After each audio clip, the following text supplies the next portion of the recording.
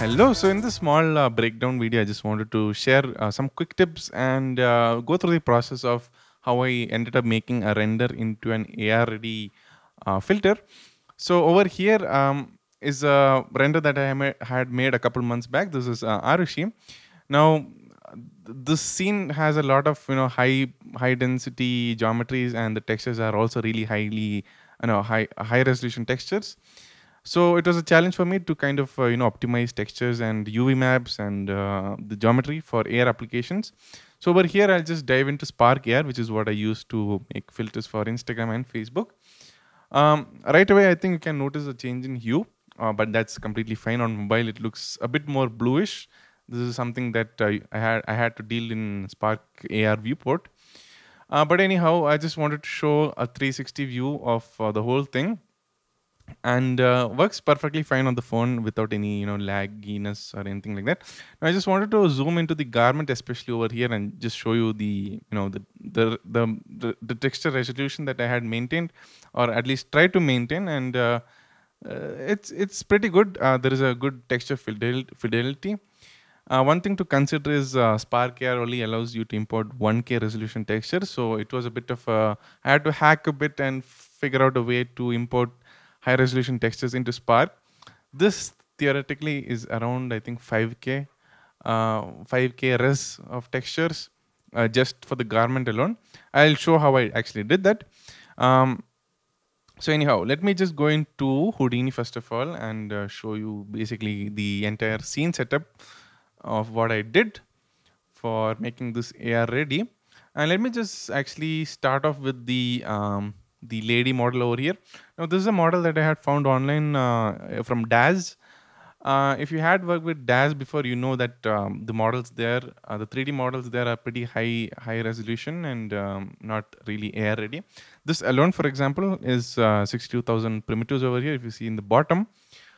So I had to figure out a way to optimize the geometry, but also keep parts of the geometry high dense and other parts of the geometry really low res. So I had baked out this. This is an ambient occlusion map, which I baked out from Cinema4D. So if I just highlight the sari garment over here, so you can clearly see what it does. So basically the black parts are the parts where it's occluded by the sari, the garment. And the white parts here are basically where the parts which is exposed to light. Or in my case, I wanted it to separate between parts where the viewer can see and the parts where the viewer can't see. So these black parts are hidden and not visible to the viewer. So what I wanted to do with that is optimize them more instead of equally uniformly optimizing the whole mesh. So what I did with that is I plugged it into a poly reduce node over here. And if I just get rid of those colors, you can see that the parts which were black, for example, the legs, they were really more poly reduced than parts such as the face over here, or let's say the hands and the fingers, because I wanted to preserve that detail. And yeah. So the way I did is basically plugging my baked texture from Cinema4D. It's basically an ambient occlusion map that I baked. I plugged it into an attribute from map, and that basically assigns the color values from the texture into the points on the geometry. And I used that in the poly reduce here, and there is a retain density by attribute function that you can enable, and you can just I think it's recalculating some stuff now. So I just plugged that color data, which is CD, that stands for color, and you can control the threshold with this weight slider over here. So I think I can maybe quickly show how it looks like with and without the retain density attribute turned on and off. So this is without. Let me actually also. I'm having a bit of a trouble here, but okay. Okay. So this is without any, this is still optimized geometry, but this is without any masking, and this is with a mask. Okay. So over here you can see the primitives are the poly count is basically the same. It doesn't change. It's still 8,614. Over here it's 8612, just 2 polygons less. But you can see more of the density for the, the topology is more over here, where I masked compared to the uniformly poly-reduced version. So that helps a lot, especially the phase. I think can clearly make out the phase in the masked version. So anyway, that's one trick that I used. And let me see what other tricks I used. Yeah, for the UV unwrap part. So this is, if you have worked with DAS models before, you know that their UV maps would look something like, actually let me set the UV viewport here. So it would look something like this. It's pretty normal. It's if I had applied a uniform, a checkerboard pattern over here. Let me just UV quick shade. So if I apply a checkerboard pattern, you can see that it's uniformly distributed all around. And that's good generally. But in this case, I also wanted to apply that same mentality of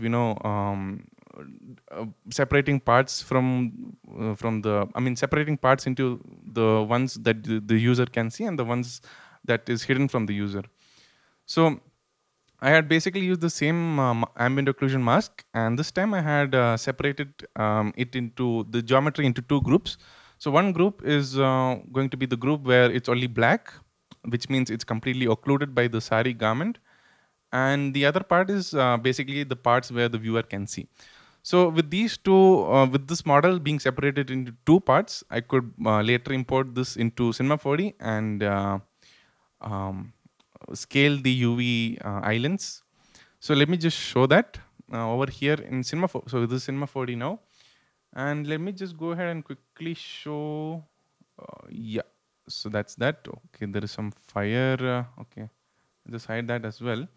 Okay, so this is the basically the optimized version of the female model. So if I just go into the UV editor here and you can see that parts, these parts were separated into a couple of regions. Actually, let me not, I have a better one. I think it's somewhere probably here. Yeah, I think this one, I'm not sure. Let me, okay. Let me just move these. These are 2 models. So one's not optimized and one is optimized. So let me just go ahead and apply a UV texture.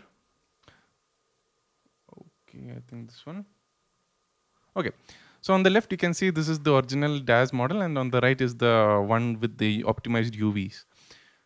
So the whole point of optimizing the UVs in this case is to maximize the texture space available to us.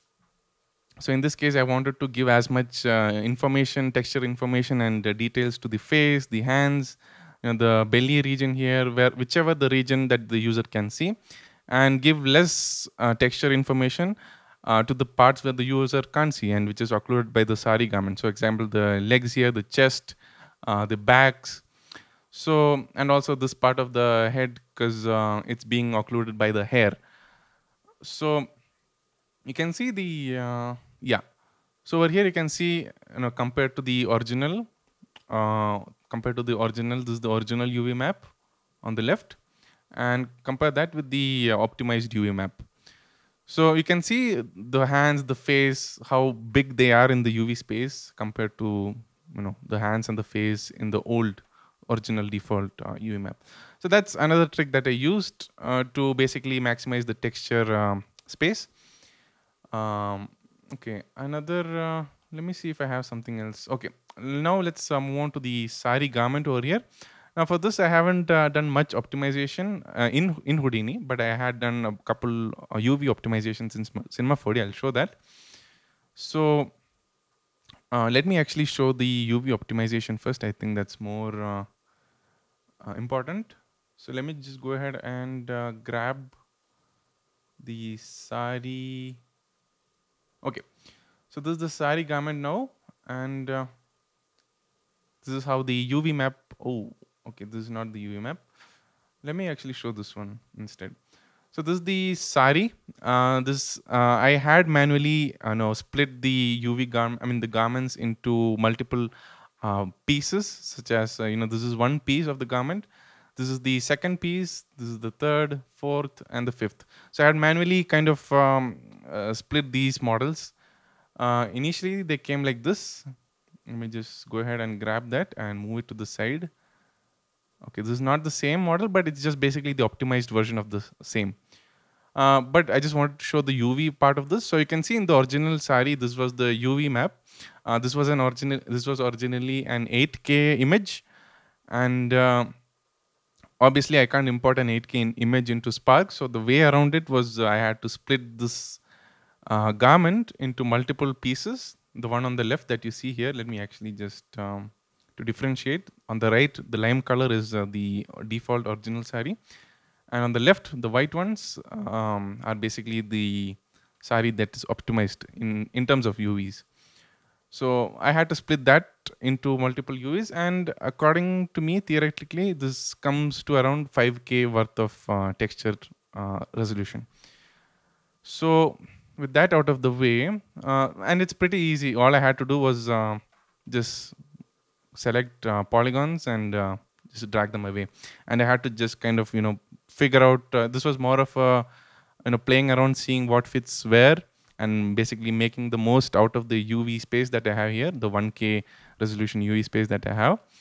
And in Houdini, basically what I just did is I just used a poly reduce here just to reduce the poly count. Nothing much, nothing fancy going here. Yeah, apart from that, let me go ahead move on to the wings. Now, the wings weren't a focus to me, but I still did a couple of optimizations here, especially with the geometric and the poly count. Now I used the same trick that we used for this one for the female model.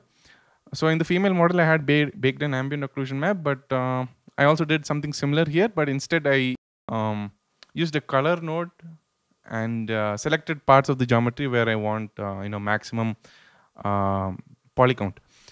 So I just basically used this selection tool and kind of selected areas where I want to color and mask, and I fed that into a poly reduce here again as a color attribute.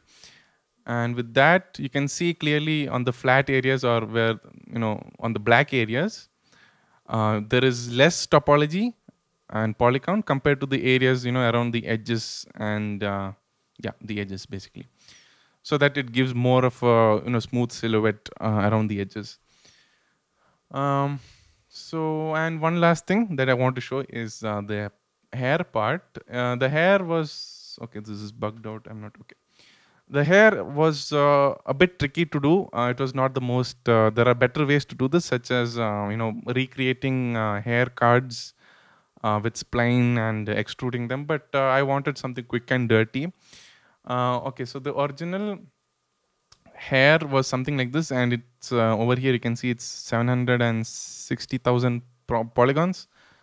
That's a lot, and the final result came to around, I think, 6,000 polygons. So what I basically did is I just converted it into a volume and converted it back into a polygonal mesh. So I just used a bunch of VDB, VDB and VDB convert nodes. So I think I can show, yeah. So this is how it looks like in VDB mode.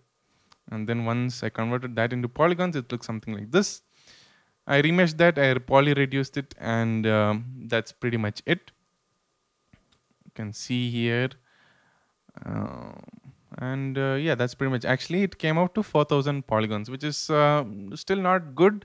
I'd say it would have been better if I used hair cards, but that's more not complicated, I'd say, but more time consuming. This is very straightforward and quick. So after that, I just used a UV layout node to basically generate some procedural UVs. And I just exported that. Baking hair texture, I mean, baking this onto this was a bit of a challenge. I don't think I can go through that process in this video. Maybe I can make a video in the future on how to bake more complicated things. I had done a baking tutorial how to bake realistic textures onto models before. So that's pretty much it. And yeah, I didn't go through much of the process of how I baked these onto the garments and stuff like that. I'll do that in a separate video maybe, because it's more technical. I just wanted to show how I actually optimized the UVs, the geometry, and the textures. But hope you learned something new today. And if you have any doubts or comments, you can leave them down in the comment section below, and I'll answer them. Anyways, that's all for this video, and take care. Bye.